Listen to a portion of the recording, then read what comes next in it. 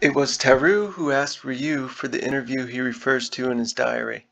On that evening, as it happened, just before Tarrou arrived, the doctor had gazed for some moments at his mother, who was sitting very still in a corner of the dining room. Once her household tasks were over, she spent most of her time in that chair. Her hands folded in her lap, she sat there waiting. Rieux wasn't even sure it was for him she waited. However, something always changed in his mother's face when he came in. The silent resignation that a laborious life had given it seemed to light up with a sudden glow. Then she returned to her tranquility. That evening she was gazing out of the window at the now empty street. The street lighting had been reduced by 2/3, and only at long intervals a lamp cast flickering gleams through the thick darkness of the town. "Will they keep to the reduced lighting as long as the plague lasts?" Madame Rieux asked. "I expect so." "Let's hope it doesn't last till winter. It would be terribly depressing." "Yes," Rieux said. He saw his mother's gaze settle on his forehead.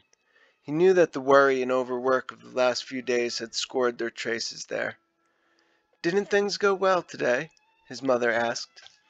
"Oh, much as usual. As usual. That was to say, the new consignment of serum sent from Paris seemed less effective than the first, and the death rate was rising. It was impossible to administer prophylactic inoculations elsewhere than in families already attacked. If its use was to be generalized, very large quantities of the vaccine would have been needed. Most of the buboes refused to burst. It was as if they underwent a seasonal hardening, and the victims suffered horribly. During the last 24 hours, there had been 2 cases of a new form of the epidemic. The plague was becoming pneumonic. On this very day, in the course of a meeting, the much harassed doctors had pressed the prefect. The unfortunate man seemed quite at his wit's end to issue new regulations to prevent contagion being carried from mouth to mouth, as happens in pneumonic plague. The prefect had done as they wished, but as usual, they were groping, more or less, in the dark. Looking at his mother, he felt an uprush of a half-forgotten emotion, the love of his boyhood, at the sight of her soft brown gaze intent on him. "Don't you ever feel alarmed, Mother?" "Oh, at my age there isn't much left to fear."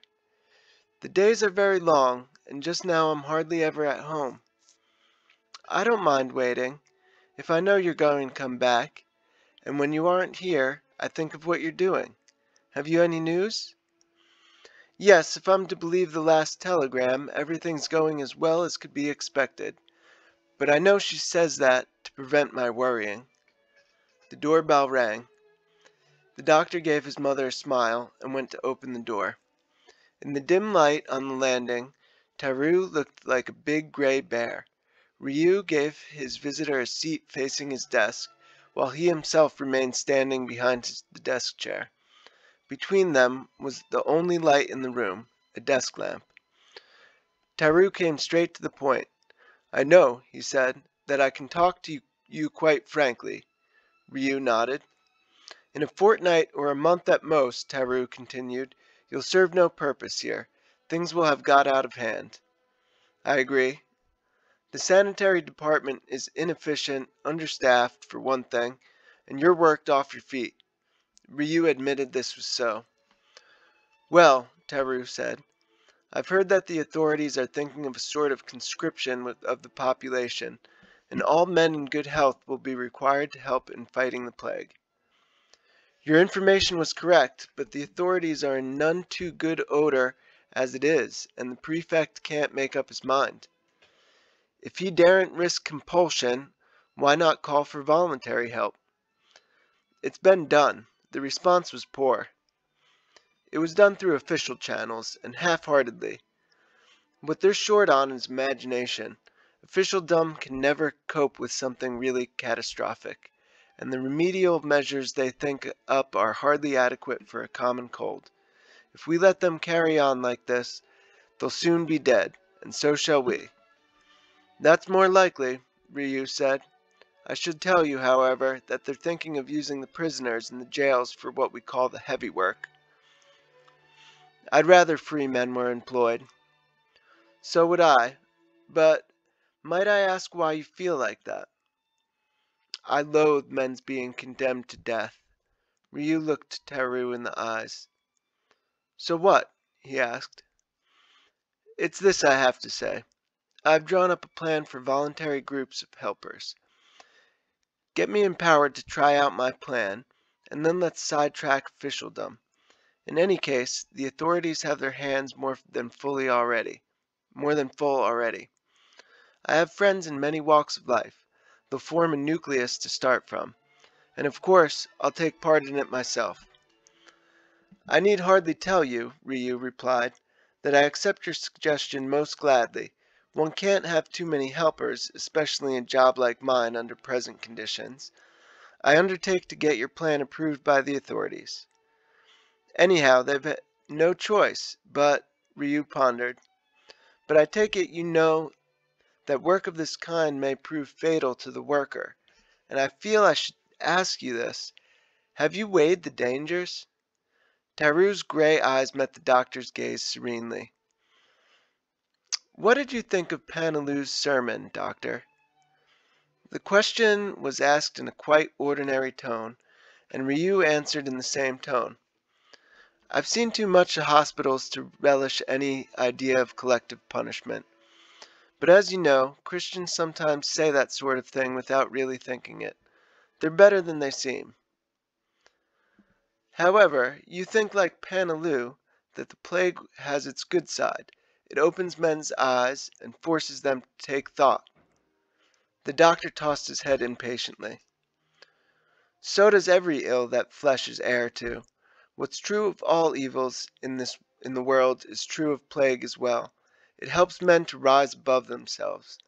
All the same, when you see the misery it brings, you need to be a madman or a coward or stone blind to give in tamely to the plague. Ryu had hardly raised his voice at all, but Tarrou made a slight gesture as if to calm him. He was smiling. Yes, Ryu shrugged his shoulders, but you haven't answered my question yet. Have you weighed the consequences? Tarrou squared his shoulders against the back of the chair, then moved his head forward into the light. Do you believe in God, doctor? Again the question was put in an ordinary tone, but this time Ryu took longer to find his answer. No, but what does that really mean? I'm fumbling in the dark, struggling to make something out, but I've long ceased finding that original. Isn't that it, the gulf between Panelou and you? I doubt it. Panelou is a man of learning, a scholar. He hasn't come in contact with death. That's why he can speak with such assurance of the truth, with a capital T. But every country priest who visits his parishioners and has heard a man gasping for breath on his deathbed thinks as I do. He'd try to relieve human suffering before trying to point out its excellence. Ryu stood up. His face was now in shadow. Let's drop the subject, he said, as you won't answer. Tarrou remained seated in his chair. He was smiling again. Suppose I answer with a question. The doctor now smiled too. You like being mysterious, don't you? Yes, fire away. My question's this, said Tarrou. Why do you yourself show such devotion, considering you don't believe in God? I suspect your answer may help me to mine. His face still in shadow, Ryu said that he'd already answered, that if he believed in an all-powerful God, he would cease curing the sick and leave that to him. But no one in the world believed in a God of that sort. No, not even Panelou, who believed that he believed in such a God. And this was proved by the fact that no one ever threw himself on Providence completely. Anyhow, in this respect, Ryu believed himself to be on the right road in fighting against creation as he found it. Ah, Tarrou remarked, so that's the idea you have of your profession. More or less. The doctor came back into the light. Tarrou made a faint whistling noise with his lips, and the doctor gazed at him. Yes, you're thinking it calls for pride to feel that way, but I assure you, I've no more than the pride that's needed to keep me going.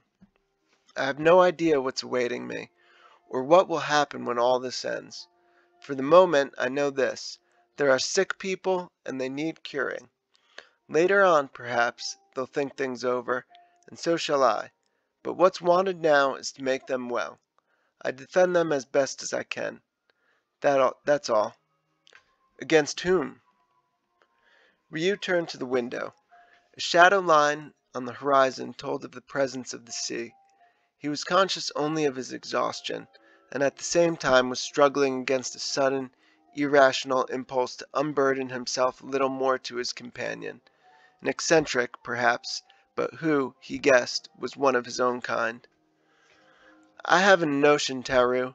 I assure you I haven't a notion. When I entered this profession I did it abstractedly, so to speak, because I had a desire for it, because it meant a career like another, one that young men often aspire to. Perhaps, too, because it was particularly difficult for a workman's son, like myself. And then I had to see people die. Do you know that there are some who refuse to die? Have you ever heard a woman scream, "Never!" with her last gasp? Well, I have. And then I saw that I could never get hardened to it. I was young then, and I was outraged by the whole scheme of things, or so I thought. Subsequently, I grew more modest. Only I've never managed to get used to seeing people die. That's all I know. Yet after all, Ryu fell silent and sat down. He felt his mouth dry. After all? Tarrou prompted softly. After all, the doctor repeated, then hesitated again, fixing his eyes on Tarrou. It's something that a man of your sort can understand most likely, but since the order of the world is shaped by death, mightn't it be better for God if we refuse to believe in him and struggle with all our might against death, without raising our eyes toward the heaven where he sits in silence? Tarrou nodded. Yes, but your victories will never be lasting, that's all. Ryu's face darkened. Yes, I know that, but it's no reason for giving up the struggle. No reason, I agree, only I now can picture what this plague must mean for you. Yes, a never-ending defeat. Tarrou stared at the doctor for a moment, then turned and tramped heavily toward the door. Ryu followed him and was almost at his side when Tarrou, who was staring at the floor, suddenly said, "Who taught you all this, doctor?" The reply came promptly, "Suffering."